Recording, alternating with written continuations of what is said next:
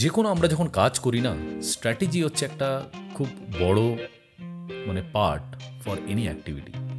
চাই আমরা কোনো যদি একটা ডিজাইন বানাই, বা আমরা যদি প্রজেক্ট করি, বা আমরা যদি ঘুরতেও যাই কোথাও, বা আমরা যদি কিছু একটা নতুন কেনার প্ল্যান করি, তাহলে আমাদের স্ট্র্যাটেজি করতে হয়। তো স্ট্র্যাটেজি না করলে হয়তো সেটা সাকসেসফুল হয় না, বা কোথাও না কোথাও হয়তো প্রবলেম থেকে যায়। তো আজকের দিনেও আমরা যখন জব সার্চ করি, তখনও কিন্তু আমাদের খুবই স্ট্র্যাটেজির দরকার হয়। আর যদি স্ট্র্যাটেজি করে তুমি ঠিক করে করতে পারো, তাহলে তুমি যদি ঠিক স্ট্র্যাটেজি বানাও তোমার জব সার্চ করার জন্যে, তাহলে কিন্তু তোমার যে chances of getting noticed by hiring manager, বা যারা ডিজাইন হায়ার করে তাদের সঙ্গে তোমার যে নোটিসটা অনেকটা হাই হবে। তো আজকের এই ভিডিওতে আমি 6টা স্ট্র্যাটেজি শেয়ার করব, যেটা তোমাদেরকে হেল্প করবে ইউআই ইউএক্স জব পাওয়ার জন্যে, বা প্রোডাক্ট ডিজাইন জব পাওয়ার জন্যে। এটা আমি আমার লাইফেও অনেকটা অ্যাপ্লাই করেছিলাম, এবং করার পরে আমি অনেক হেল্প পেয়েছি ওখান থেকে। সো যার জন্য এই 6টা পয়েন্ট আমি তোমাদের সঙ্গে শেয়ার করবো, যে কী রকমের 6টা স্ট্র্যাটেজি নিলে তোমার যে জব হান্ট করার, বা জব খোঁজার যে বা জব পাওয়ার যে চান্সেস, সেটা হয়তো অনেকটা বেড়ে যেতে পারে। এটা সম্পূর্ণ আমার নিজস্ব এক্সপিরিয়েন্স, আর এটা হয়তো তোমার ক্ষেত্রে কিছুটা কাজে লাগতেও পারে, কিছুটা কাজে নাও লাগতে পারে। আমি কিছু নোট বানিয়ে রেখেছি আমার আইপ্যাডে, অ্যাজ ইট ইজ আমি দেখাচ্ছি। আমি একটা সফটওয়্যার ইউজ করি, তার নাম হচ্ছে গুড নোট। তো সেখানে আমি লিখি, কখনো বাংলায় লিখি, কখনো ইংলিশে লিখি। এইভাবে লিখে লিখে আমি নোটগুলোকে রাখি। আর আজকে ভিডিও শুরু করার আগে একটা ছোট্ট জিনিস দেখাই। আমি একটা কিবোর্ড এনেছি, তোমাদের সঙ্গে শেয়ার করতে চাই। কিবোর্ডটা একে বলে মেকানিক্যাল কিবোর্ড। এর আওয়াজটাও খুব সুন্দর, আর যখন তুমি কাজ করো না, তো ভালো লাগবে এটা। আর এটা আইপ্যাড বা ম্যাক বা উইন্ডোজ সবার সঙ্গে এটা কানেক্ট হয়ে যায়। It's a nice one.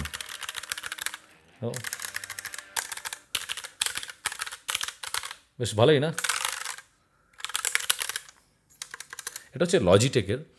তো আরও অন্যান্য কোম্পানি পাওয়া যায়, বাট অ্যাকর্ডিং টু বাজেট আর এটা মিলিয়ে এটাই ভালো ছিল, তো আমি এটাই নিচ্ছি। এগুলোতে না কয়েকটা কি আবার চেঞ্জ করা যায়। এখানে কিছু ইমোজি কি আছে, তোমরা যদি ডাইরেক্ট ইমোজি দিতে চাও, তাহলে ইমোজি কি ইউজ করতে পারো।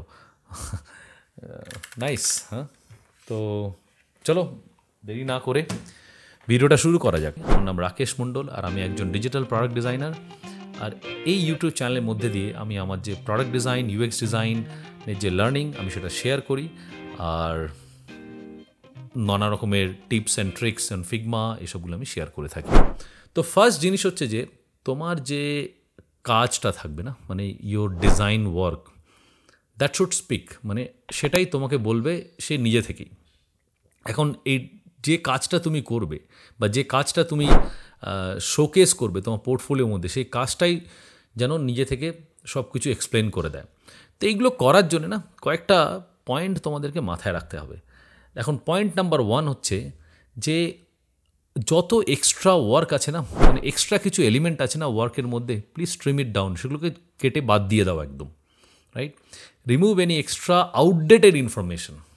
কারণ অনেক সময় আমরা পোর্টফোলিও বানিয়েছি বা কিছু জিনিস লিখেছি 2 বছর আগে, কিন্তু এখন সেটা আউটডেটেড হয়ে গেছে কোনো ক্ষেত্রে, সেটাকে আমি বাদ দিয়ে দেবো, সেটা আমার দরকার নেই।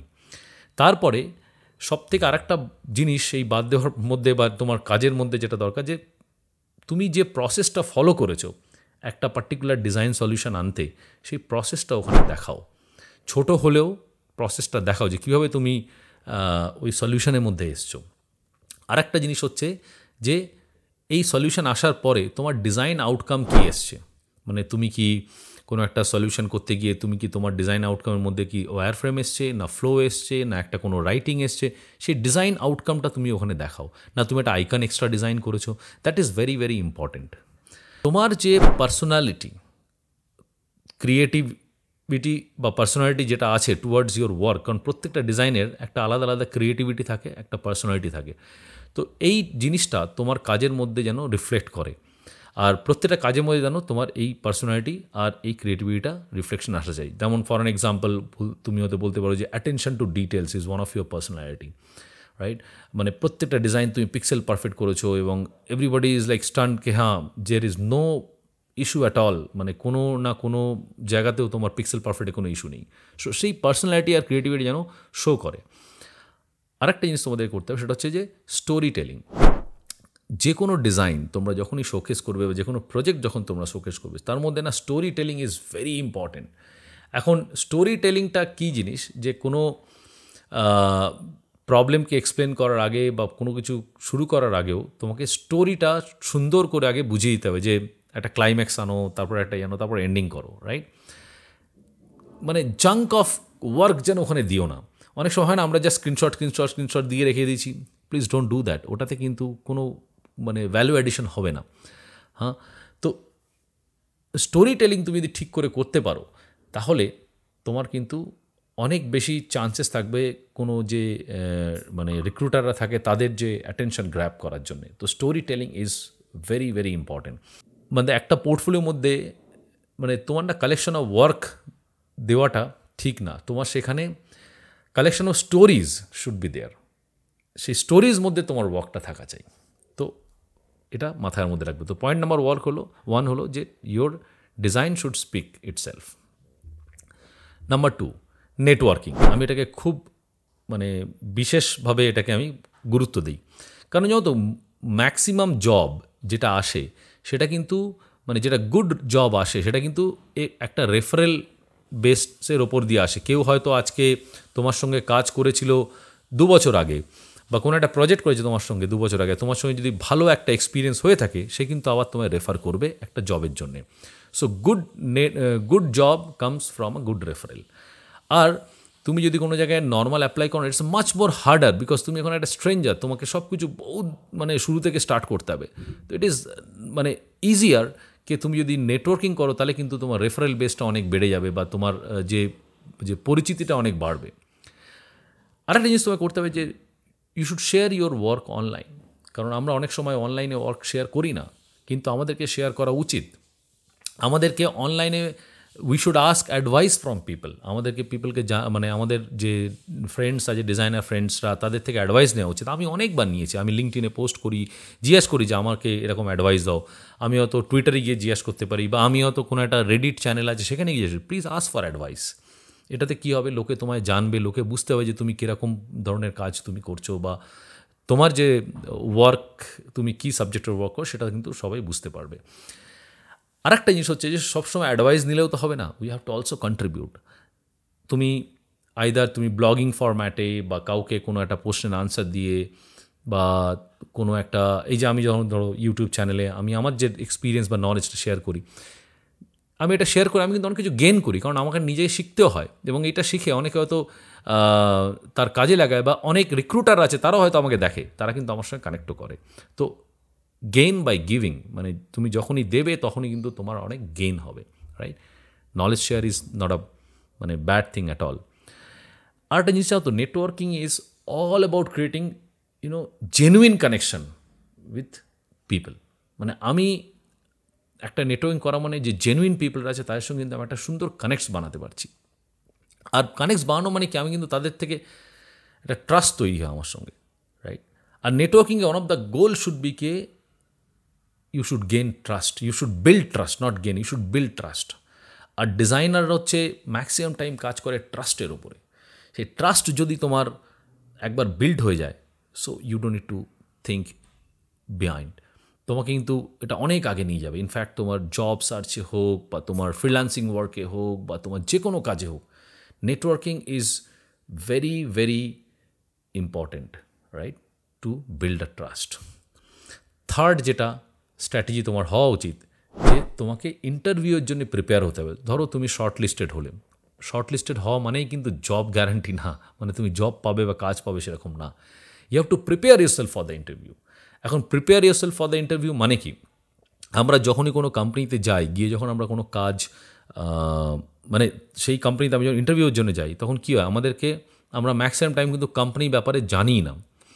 তো যখনই তোমার কাছে জব ইন্টারভিউ আসবে, please learn as much as possible for the company কী কাজ করে, তার বিজনেস কী, তার কাস্টমার বেস কী, তার কাছে সে যদি ইনভেস্টমেন্ট পায় তাহলে সে কোন কোন ইনভেস্টার থেকে ইনভেস্টমেন্ট পেয়েছে, সে কি কোন ক্যাটাগরিতে কাজ করে।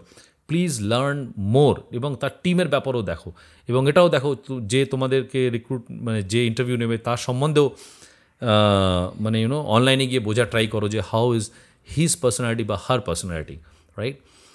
যখন তোমরা ইন্টারভিউর মধ্যে থাকো না, টেল অলওয়েজ এ এনগেজিং স্টোরি। যে কোনো হয়তো তোমাকে কোনো কিছু এক্সপ্লেন করতে বললে, স্টার্ট উইথ আ স্টোরি। আমি এখানে 3টে ফ্রেমওয়ার্ক বলছি, মানে 3টে জিনিস বলছি, খুব ইম্পর্টেন্ট। ওটাকে বলে PPS, problem, process and solution. Story বলার সময় first you explain about the problem, then you explain about the process, কে তুমি কোন প্রসেসের মধ্যে এই প্রবলেমটাকে আইডেন্টিফাই করে সলিউশনে দিয়ে গেছো, and last thing is what solution you gain from there, right. So এই জিনিসটা তুমি নিশ্চয়ই শেয়ার করবে যখন তোমার ইন্টারভিউর মধ্যে হচ্ছে।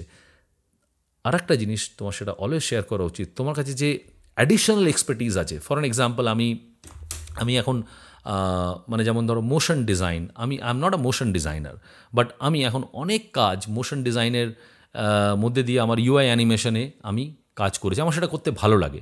So I should speak about that, কে আমার অ্যানিমেশন করতে ভালো লাগে। দ্যাট ডাজেন্ট মিন কে আমাকে কিন্তু ওরা অ্যানিমেশনের জন্যে মানে কাজ দেবে, but I can speak, I can explain about my additional যে আমার যে মানে ক্যাপাবিলিটিস আছে, আমি কিন্তু সেটা এক্সপ্লেন করতে পারবো। মানে দ্যাট ইজ ভেরি ইম্পর্টেন্ট, যাতে রিক্রুটাররা জানে যে তোমার কাছে আর কি এক্সট্রা অ্যাডিশনাল এরিয়াজ আছে in terms of the design. 4 নম্বর জিনিস যেটা, সেটা খুবই মানে কি বলবো, যেটা এটাই সব থেকে বড় প্রবলেম ক্রিয়েট করে জানো তো। আর এটা হচ্ছে যে আমরা অ্যাজ এ ডিজাইনার আমাদের ইগো খুব, মানে আমরা হয়তো আমাদের কাজটাকে যখন দেই, কেউ যদি আমাদের ফিডব্যাক দেয় প্রচুর খারাপ লাগে, যদি খারাপ ফিডব্যাক দেয়। আর এই ইগো যদি থাকে তাহলে কিন্তু তোমার অনেক প্রবলেম হবে। So put your ego aside, কোনো ইগো রাখবে না। যেদিন ইগো থাকবে, যদি তোমার কাজের মধ্যে এটা রিফ্লেক্ট করে বা তোমার কমিউনিকেশনের মধ্যে যদি এটা রিফ্লেক্ট করে, সো ইউ আর গন। ফার্স্টেই কিন্তু তুমি ওখানে রিজেক্ট হয়ে যাবে। কারণ সবার আগে যারা রিক্রুটার ফার্স্ট ফেজে যখন তোমার সঙ্গে কথা বলে, they all R non designer. তোমাকে শুরু থেকে জানতে হবে যে how to communicate design to a non designer. সবাই হয়তো তোমার টার্মিনোলজি বুঝবে না, সবাই হয়তো তোমার যে ল্যাঙ্গুয়েজে বা যে ভাষা তুমি যে ওয়ার্ডগুলো ইউজ করো তারা হয়তো না বুঝতে পারে। তো you have to learn the কমিউনিকেশনকে, how to communicate with non designers. আর একটা জিনিস না, তুমি যে কাজটা করেছো না সেইটাকে বেশি বড় করে সবসময় বলাও দরকার নেই। Try to listen also and try to think কে কেন এটা বলছে। এবং যদি তোমায় কেউ কিছু একটা নেগেটিভ ফিডব্যাকও দেয় না, try to observe why it is negative. Don't react immediately. The moment you will react immediately, your ego will show. And যখন ইগো হয় না, তখনই কী হবে, রিক্রুটাররা কিন্তু বুঝতে পারে যে you may not be a good fit for the company's culture. তুমি হয়তো টেকনিক্যালি খুব ভালো, but I have seen lot of people, মানে আমি তো অনেক ইন্টারভিউ নিয়েছি এবং আমি দেখেছি যে তারা as a technically they are very strong, but like তারা হয়তো দে are not very good team player. O feedback লার্নই করে না, শেখেই না, মানে শুনতেই চায় না। So we have to remove that ego aside, which is I also learn. I had very মানে হাই ইগো ছিল আমার, কিন্তু আমি ধীরে ধীরে ওটাকে অনেক ট্রাই করেছি ওটাকে মানে বন্ধ করার, right. So very important part হচ্ছে পুট ইউর ইগো অ্যাসাইড। আরেকটা জিনিস হচ্ছে learn to deal with rejections. কেন বলছি, দেখো রিজেকশন আসতেই পারবে, কারণ এটা সবসময় না যে তুমি একটা ইন্টারভিউতে গেছো তোমাকে সঙ্গে সঙ্গে নেবে তার কোনো মানে নেই। Every interview either you will learn something or you will gain something from that interview. যদি রিজেকশন হয়, that doesn't mean K U R no longer like তোমার আর কোনো ভ্যালু নেই অ্যাজ আ ডিজাইনার। তো try to learn about the rejection. আর অনেক সময় হয় না যে অনেক সময় ইন্টারভিউর পরে লিখে যে you R over qualified for this and so এই জিনিসগুলো না মানে আমাদেরকে একটু দূরে সরিয়ে রাখতে হবে। এই স্ট্র্যাটেজি করা তোমার খুব দরকার যে আমি কিভাবে রিজেকশনকে আমি অ্যাকসেপ্ট করব and I will move forward, আমি আগে কী করে এগিয়ে যাব। আর 6 নম্বর স্ট্র্যাটেজি যেটা, you have to have a right mindset. দেখো আজকে এই মুহূর্তে দাঁড়িয়ে দ্য এন্টায়ার ওয়ার্ল্ডে একটা like we are in the middle of a like recession kind of জিনিস, যেখানে সব জায়গায় লে অফ হচ্ছে, সব কিছু হচ্ছে, স্পেশালি ইন দ্য প্রোডাক্ট ডিজাইনের সব ক্ষেত্রেও কিন্তু it's a harder time, right? But এইরকম সময় যখন আসে না, তো your mindset has to be very clear কে তোমাকে আইদার নতুন কিছু স্কিল সেট শিখতে হবে, নতুন কিছু তোমাকে ট্রাই করতে হবে, কারণ এই রিসেশন তো আর বা এরকম অফ টাইম তো সারা জীবন যাবে না, একটা না একটা টাইমে ঠিক আবার গেন হয়ে ওপরে আসবে। তো when the time will come, অনেক কিছু জিনিস হয়তো চেঞ্জ হতে পারে। ফর অ্যান এক্সাম্পল, তোমাকে এনএফটির ব্যাপারে তুমি যদি লার্ন করো বা গেন করো বা কোনো কিছু যদি জানো, তাহলে কী হবে না, it is easier for you to communicate with other businesses. হয়তো কে জানে, যত নেক্সট 2 মাস পরে বা 3 মাস পরে হয়তো এটা নিয়ে মার্কেটে সবাই ডিজাইনার খুঁজবে। তো try to learn something new skills যখন এরকম একটা থাকে, যখন তোমার জেনারেলি তুমি যখন একটা ডিসেন্ট জব পাচ্ছ না, তুমি তখন ফ্রাস্ট্রেটেড হয়ে যাও। Don't be frustrated. You should make a list কে আমি এত রিজেকশন আমার হয়েছে, নাও নেক্সট মাইন্ডসেট ইজ লাইক আমি হয়তো 5টা কোম্পানির নাম বা 10টা কোম্পানির নাম আমি ওখানে লিখে রাখলাম। Now will put a right ফ্রেমওয়ার্ককে আমি এই কোম্পানিগুলোর সঙ্গে কীভাবে অ্যাপ্রোচ করব। এই কোম্পানি হয়তো কিছু স্পেশাল স্কিল সেট চাই, যেটা হয়তো আমার কাছে নেই, আমাকে সেটা তো জানতে হবে, right? So you have to have a right mindset. আর এই 6টা জিনিস আমি অনেকবার অ্যাপ্লাইও করেছি, বহুত রিজেকশন আমার এসছে। অনেক সময় মানে লাস্ট মুমেন্টে গিয়ে হয়তো আমার সঙ্গে ইগো নিয়ে অনেক কিছু প্রবলেম হয়ে গেছে, বা আমার অন্য কোনো একটা মানে স্কিলসের জন্য হয়তো জিনিসটা আমাকে রিজেকশন হয়েছে। তো this all R part of your strategy, মানে তোমাকে এই স্ট্র্যাটেজির মধ্যে এটাকে রাখতে হবে। আর আমার মনে হয় যে তোমরা যদি একবার একটু স্ট্রাকচার করে অ্যাপ্লাই করে দেখো, আই থিঙ্ক কোনো না কোনো জায়গায় হয়তো এটাকে অনেক তোমাদের কাজে লাগবে, আর তোমাদের মানে একটা ডিসেন্ট জব বা যে জব তোমরা করতে চাইছো সেই জবও খুঁজতে তোমাদেরকে সাহায্য করবে। তো আশা করি আজকে ভিডিওটা তোমাদের ইউজফুল মনে হয়েছে। আর যদি ভিডিওটা ইউজফুল মনে হয়, সো ডেফিনেটলি ভিডিওটা লাইক করো, শেয়ার করো, আর আমার চ্যানেলকে সাবস্ক্রাইবও করো। আগের দিনের ভিডিওতে একটু লেন্থ লম্বা হয়ে গেছিলো, তো এক্সট্রিমলি অ্যাপোলোজাইজ, আমার ওটা কাট করতে ভুলে গেছিলাম, বাট থ্যাংক ইউ। একজন ডিজাইনার ফ্রেন্ড ইমিডিয়েটলি রেসপন্ড করেছিল, আর আমি ইউটিউবে গিয়ে সেটাকে ট্রিম করে দিয়েছি। Next time I will be more careful. যাই হোক, আজকে ভিডিও আমি এখানেই শেষ করছি, আবার দেখা হবে একটা নতুন ভিডিও নিয়ে। Thank you so much, by.